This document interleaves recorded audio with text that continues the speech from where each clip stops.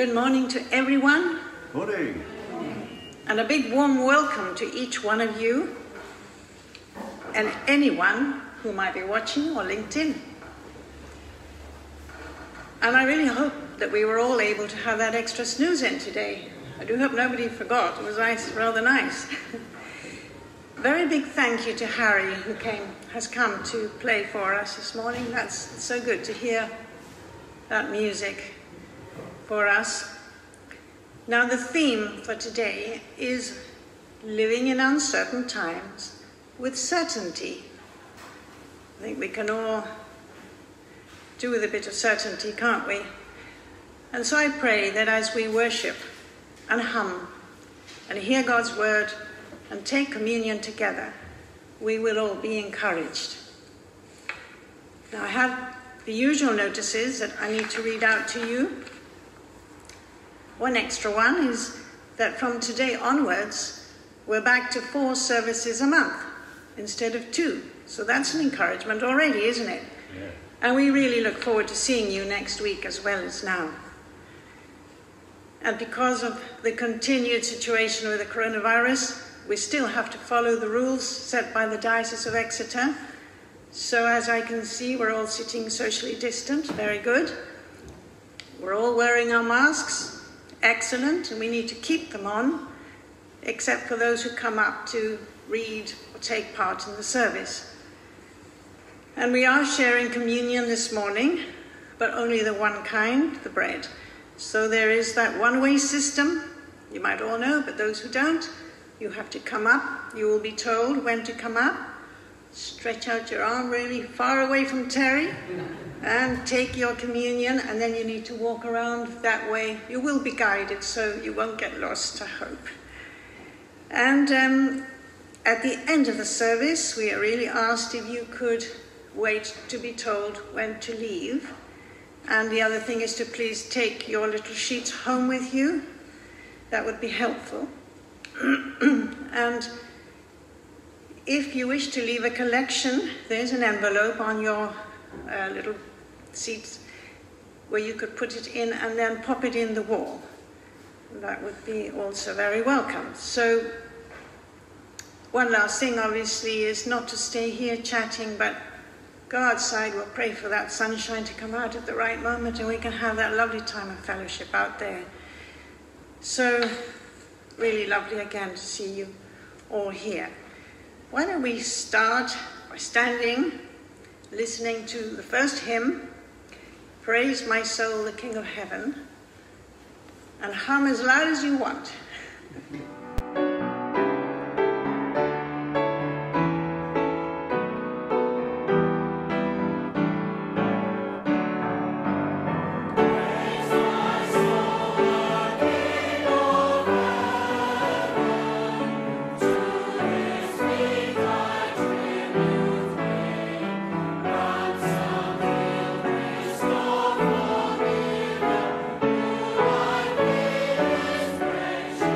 Say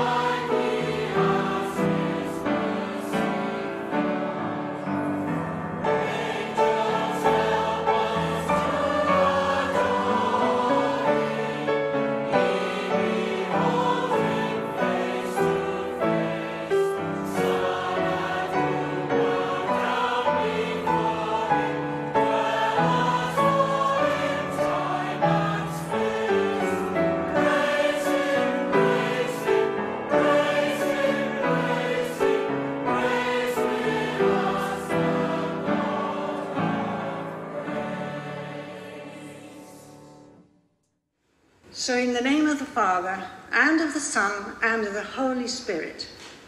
Amen. The Lord be with you. And also with you.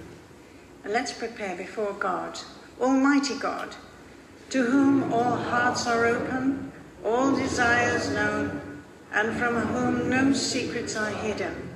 Cleanse the thoughts of our hearts by the inspiration of your Holy Spirit, that we may perfectly love you and worthily magnify your holy name. Through Christ our Lord. Amen. The gospel calls us to turn away from sin and be faithful to Christ. As we offer ourselves to him in penitence and faith, we renew our confidence and trust in his mercy. So let's have a time of silence as we recall or call to mind our sins.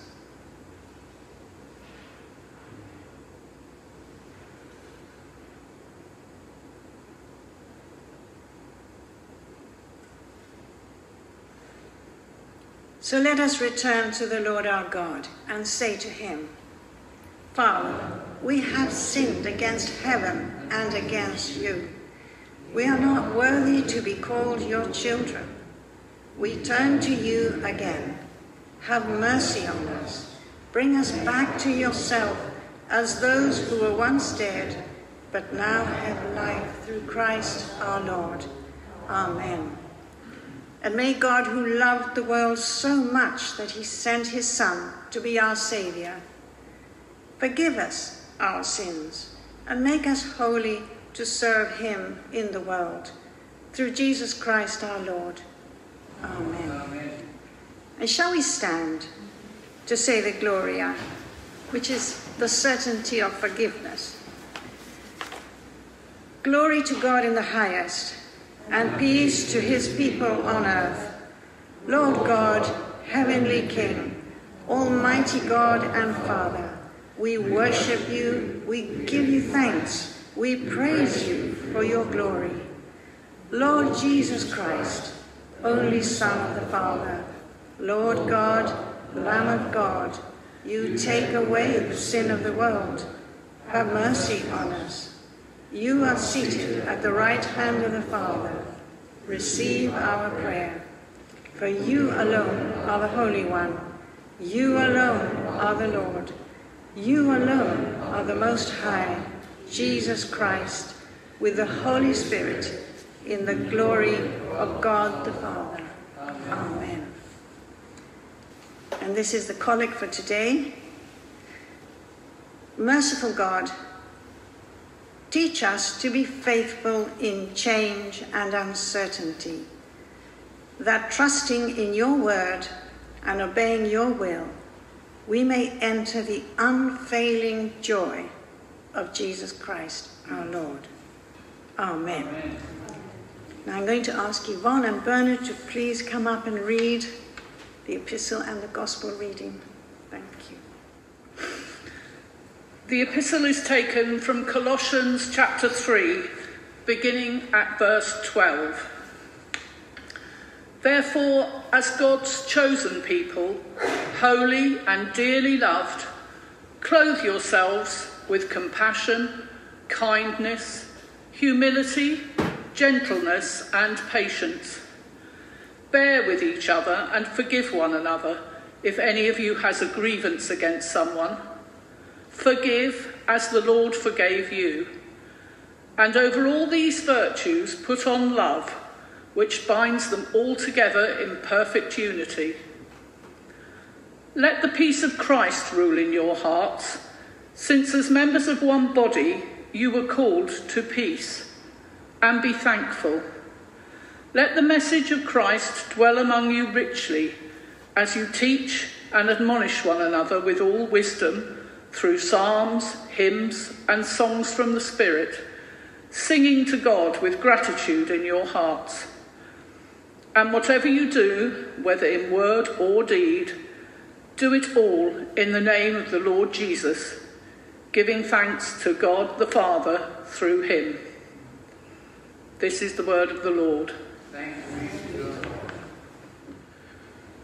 The Gospel this morning is taken from Matthew chapter 24, verse 30 to 35. Then will appear the sign of the Son of Man in heaven, and then all the peoples of the earth will mourn when they see the Son of Man coming on the clouds of heaven, with power and great glory. And he will send his angels with a loud trumpet call, and they will gather his elect from the four winds, from one end of the heavens to the other. Now learn this lesson from the fig tree. As soon as its twigs get tender and its leaves come out, you know that summer is near. Even so, when you see all these things, you know that it is near, right at the door. Truly, I tell you, this generation will certainly not pass away until all these things have happened. Heaven and earth will pass away, but my words will never pass away. This is the word of the Lord. Thanks be to God. Thank you, Yvonne and Bernard, for that very well read reading. And now, shall we stand again? You don't have to stand, but if you want to stand, and we're going to hear the following hymn which echoes this last reading of the Gospel. When the trumpet of the Lord shall sound.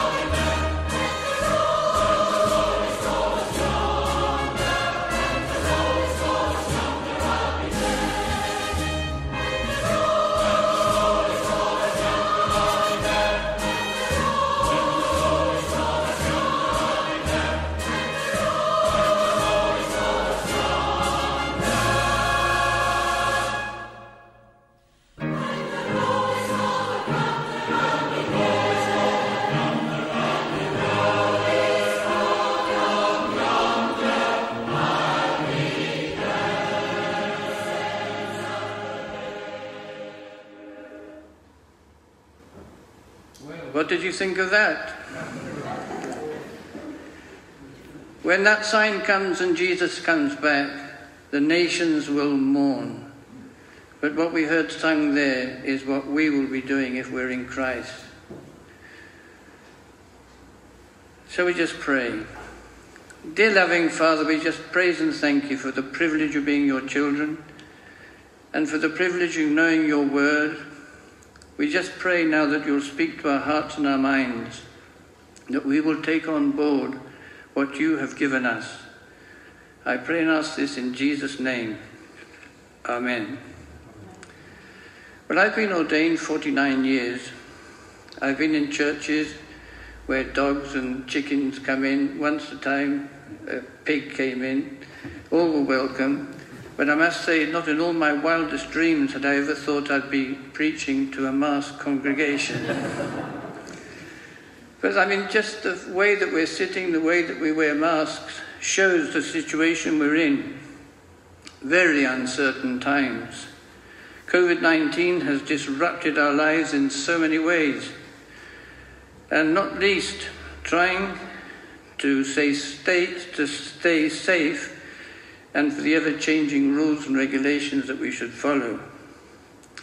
Now, uncertainty is a major cause for stress. Uncertainty interrupts our ability to plan for the future. When future is uncertain, it produces fear. And as humans, we have the need to base our lives on what is trustworthy. And today we have two glorious passages from Scripture which Yvonne and Bernard have read to us that give us exactly the theme today. Living uncertain times, but living with certainty, as they were singing there. A week or so ago I was struggling to prepare this sermon, and Pancha and we were sharing our daily Bible devotional which we do together, and the reading we had for that particular day was start from the end. I thought, bingo, thank you, Lord. What a better than getting some certainty about the end of time. And our gospel reading gives us just that. And just to remember it again, at that time, a moment will come, a day will come, and this will happen. The sign of the Son of Man will appear in the sky, and all the nations of the earth will mourn. They will see the Son of Man coming in the clouds of the sky with great power and glory. And he will send his angels with a loud trumpet call, and they will gather his elect from the four winds, from one end of the heavens to the other. The Bible in both the Old and New Testament have much to say about the end times and Jesus' second coming. Today we only have time for one major truth for us to hold on to, and that comes from our gospel reading. The angels will come and gather his elect from the four winds, from one end of the heavens to the other. And here we have a major truth, that if we're in Christ, we have the certainty of life after death at the end of time. And Paul fills us in more with some details behind what is on here. He says, when Jesus comes with power and glory, the dead will rise first, and after that those who are still alive will be caught up together in the clouds to meet the Lord in the air, and so we will be with the Lord forever. And the Apostle John describes what it will be like when we live with the Lord. God will dwell with us, he says in Revelation 21. We will be his people, and God himself will be with us as our God. And he will wipe away every tear from our eyes, and death shall be no more. Neither shall there be any mourning nor crying, nor pain any more, for the former things have passed away. So the gospel tells us very clearly that all those of us who are in Christ, being alive or dead, will have a glorious eternal future in heaven. How can we be so certain? Well, Jesus, who is the way, the truth, and the life, guarantees it. And he says the heavens and the earth will pass away, but my words will never pass away. And how can this be possible? How will this happen? Well, our epistle says, in a section a bit before, when we were dead in our sins, God made us alive with Christ. He forgave us all our sins, having cancelled the charge of our indebtedness, and he has taken it away, nailing it to the cross. So if we are in Christ, although this side of heaven we will continue to be confronted with problems and uncertainties, we will be given strength to live through them. And beyond that, we have the absolute certainty of heaven, living with Jesus for all eternity. What a blessing. That's the first point. But so far we have certainty for the end of time. But what about certainty for the here and now? And this is where our epistle reading comes in. As you heard Yvonne reading to us, the epistle starts saying, "Therefore, as God's chosen people, holy and dearly loved." Well, I'll stop there, because this is such a wonderful introduction.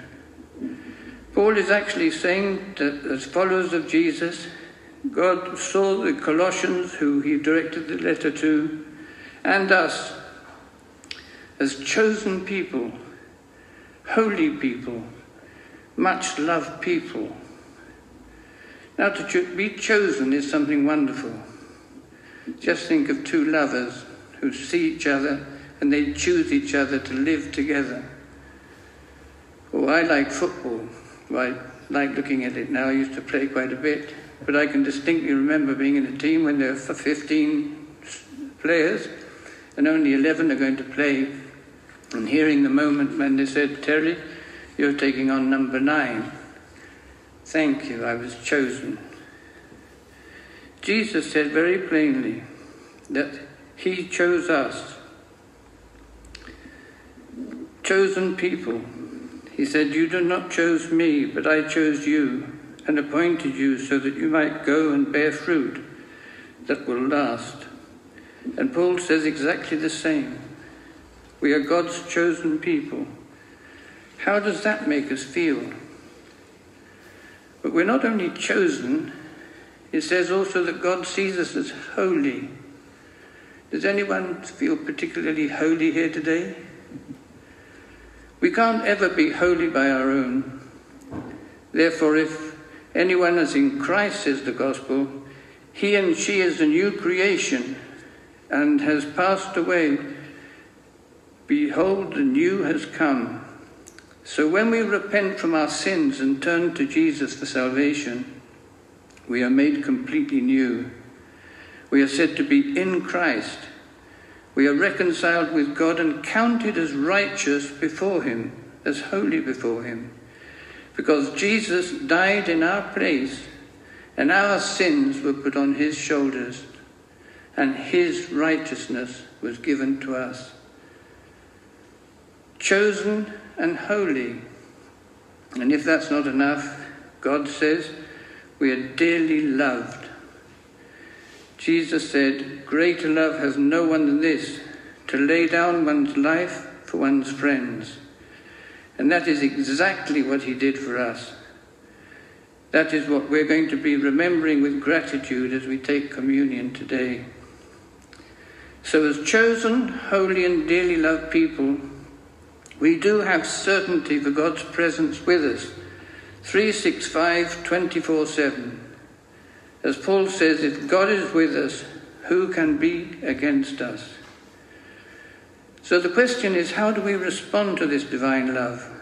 Paul is writing to the Colossians to teach them how to live their new Christian lives.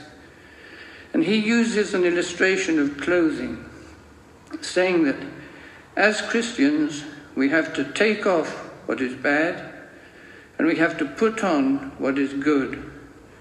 So we have to put on, or take off and put on. So we go to verse 12 of the epistle, which we already heard and good to go over again. Paul says, "Now, as chosen, holy and much loved people, clothe yourselves with compassion, kindness, humility, gentleness and patience."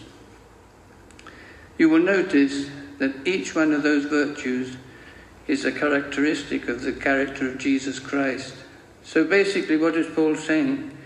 He's saying, put on the fruit of the Spirit, put on Jesus. And for every virtue we put on, there is an action. So we have verse 13,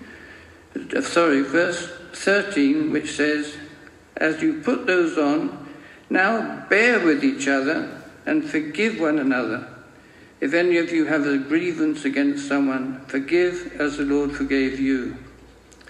The Colossians were having serious problems in their church, and they needed to support and forgive each other.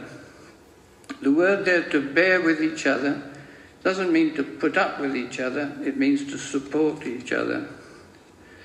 Then verse 14 takes us to another virtue to put on. Over all these virtues, says Paul, put on love, which binds them all together in perfect harmony. God is love. It's his nature. 3 persons, one God. God is love, says John. So we're told not to put on just a romantic love, which is nice to have amongst couples, but it's the agape love. And again, we have that demonstrated in the communion service. No one has greater love than this, said Jesus, than the one who puts down his life for his friends. And that love, if we put it on, is action. And if we put it on, we will have the peace of Christ that will rule in our hearts. Since as members of one body, we are called to peace and be thankful.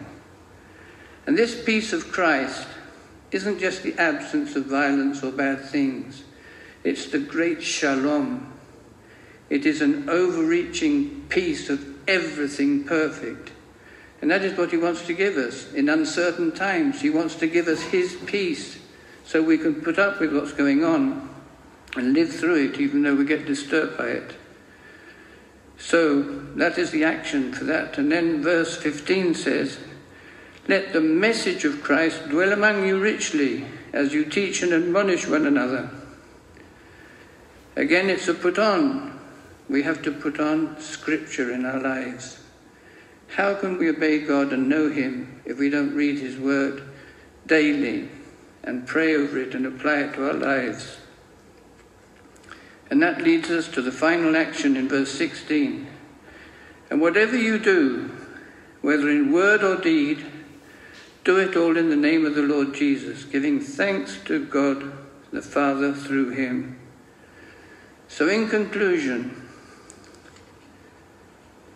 in Christ, we have the certainty of eternal life, the glory of being with the Lord in heaven forever. In Christ, we have the certainty of his presence with us for every day of our life. And as we live until the end times, with his help, we strive to rid ourselves of all that is bad, and we put on the virtues of Jesus to grow in Christ, to serve in his kingdom. There's an interesting little verse in Paul to Timothy. Timothy was a keen Christian, and one of his major helpers. Paul considered him his spiritual son. And Paul said to Timothy, take hold of eternal life. What does that mean? Does it mean that Timothy didn't have eternal life? No, because he was one of the key Christians. He had eternal life. But one thing is to have it, and the other thing is to take hold of it. And the take hold bit is to grab it, hang on to it, and let it apply to every area of our life. We have eternal life. It's given to us, promised to us by Jesus. But we have to hold on to it and apply it to our lives. And just to finish, one last thing. As Paul says, for I am sure that neither death nor life, nor angels nor rulers, nor things present nor things to come, nor powers, nor height nor depth, nor anything else in all creation will be able to separate us from the love of God in Christ Jesus our Lord. And that is certainty for which we can praise and thank God. And may we all live up to it. God bless you all. Thank you, Terry. A lot to ponder there, but also to take hold of, right? wonderful to be able to just take hold of it every single day. And as we think of taking hold, we think of our trust and we think of what we really believe. Let's say the creed together and declare our faith in God. Why don't we stand up to declare our faith? Reaffirm our faith. I believe in God, the Father Almighty, creator of heaven and earth. I believe in Jesus Christ, his only Son, our Lord, who was conceived by the Holy Spirit, born of the Virgin Mary, was put under Pontius Pilate, was crucified, died, and was buried. He descended to the dead. On the third day, he rose again and ascended into heaven. He is seated at the right hand of the Father, and he will come to judge the living and the dead. I believe in the Holy Spirit, the Holy Catholic Church, the communion of saints, the forgiveness of sins, the resurrection of the body, and the life everlasting. Amen. And so, if you'd like to be seated, and let's pray together. Have a time of lifting up to the Lord what's on our hearts. Dear Father in heaven, as we gather in prayer, may your Spirit lift up to you whatever we have on our hearts and intercede for us at these uncertain times. We lift up our world. We think of all those who've lost loved ones, whether through COVID or any other way, and we mourn with them and pray you will comfort them and bring them the certain hope of your resurrection. We pray for the tensions around the world that bring uncertainty and worry. Lord, may your name be glorified amid the chaos. Strengthen those who believe in you to stand up for what is right and just. And may we all be prompt to reach out to those in need. Help this country, we pray. Give wisdom to those who govern and a clear way forward with the pandemic and Brexit. We pray for those who are so anxious about their jobs and their future. Lord, you have all authority in heaven and on earth. We call out to you to help those who are suffering at this time. Thank you for for us to be able to be together today. And thank you for those who have worked hard for this to be possible. We put before you the whole Axe Valley Mission Community team led by Clive. Grant them extra special grace and strength to carry out your mission. And thank you for each and every one of the Axmouth family and friends, for those who live in this village and surrounds, and for those who have possibly joined us today who may live further away. In a moment of silence, we can lift up to the Lord anyone who is on our heart, who we know needs prayer.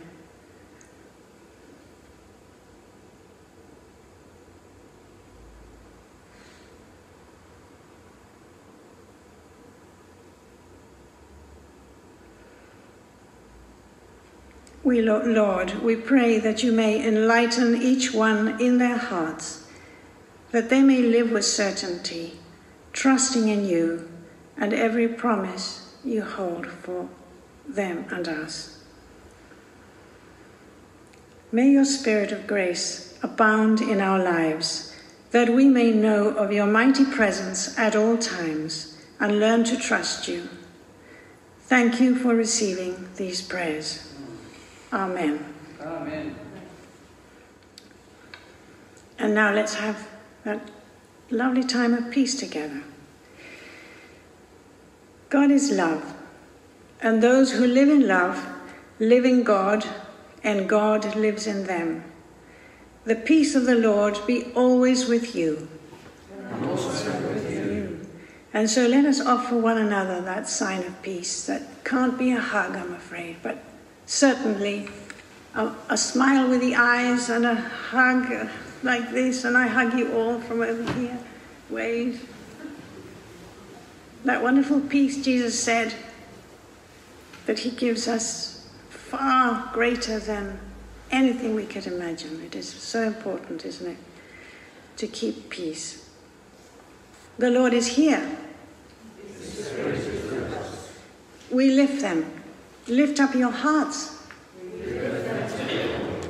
And let us give thanks to the Lord our God. It is right to give thanks and praise. It is right to praise you, Father, Lord of all creation. In your love you made us for yourself. And when we turned away, you did not reject us, but came to meet us in your Son. You embraced us as your children and welcomed us to sit and eat with you. In Christ you shared our life, that we might live in him and he in us. He opened his arms of love upon the cross and made for all the perfect sacrifice of sin. In the night that he was betrayed at supper with his friends, he took bread and gave you thanks. He broke it and gave it to them, saying, "Take, eat, this is my body which was given to you for you. Do this in remembrance of me." Father, we do this in remembrance of him. His body is the bread of life. At the end of the supper, he took the cup of wine. He gave you thanks and said, "Drink this, all of you. This is my blood of the new covenant, which is shed for you for the forgiveness of sins. Do this in remembrance of me." Father, we do this in remembrance of him. His blood is shed for all.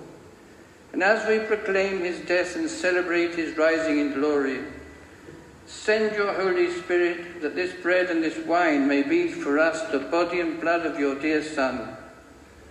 As we eat and drink these holy gifts, make us one in Christ, our risen Lord. With your whole church throughout the world, we offer you this sacrifice of praise and lift our voice to join the eternal song of heaven. Holy, holy, holy Lord, God of power and might, heaven and earth are full of your glory. Highest. And as the Saviour taught us, so we pray. Our Father in heaven, hallowed be your name. Your kingdom come, your will be done, on earth as in heaven. Give us today our daily bread. Forgive us our sins, as we forgive those who sin against us. Lead us not into temptation, but deliver us from evil. For the kingdom, the power, and the glory are yours, now and forever. Amen. Well, I've already broken the bread. We break this bread to share in the body of Christ. Though we are many, we are one body, because we all share in one bread. And we do not presume to come to this your table, merciful Lord, trusting in our own righteousness, but in your manifold and great mercies. We are not worthy so much as to gather up the crumbs under your table. But you are the same Lord, whose nature is always to have mercy. Grant us therefore, gracious Lord, so to eat the flesh of your dear Son, Jesus Christ, and to drink his blood, that our sinful bodies may be made clean by his body, and our souls washed through his most precious blood, that we may evermore dwell in him, and he in us. Amen.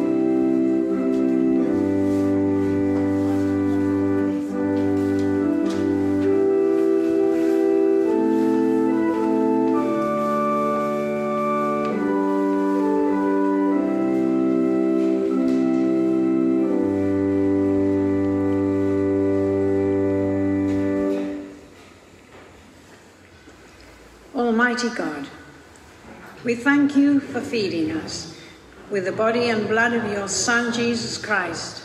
Through him we offer you our souls and bodies to be a living sacrifice. Send us out in the power of your Spirit to live and work to your praise and glory. Amen. And now we have our last hymn, Go Forth and Tell.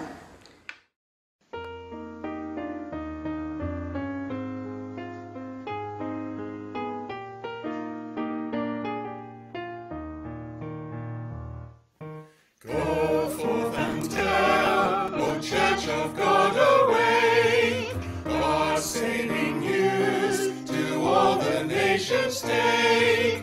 Proclaim Christ Jesus, Saviour, Lord and King, that all the world his worthy praise may sing. Go forth and tell, God's love embraces all, he will in grace respond to all who call. How shall they call if they have never heard the gracious invitation of his word? Go forth and tell, where still the darkness lies, in wealth or want the sinner surely dies. Give us, O Lord, concern of heart and mind, a love like yours, compassionate and kind.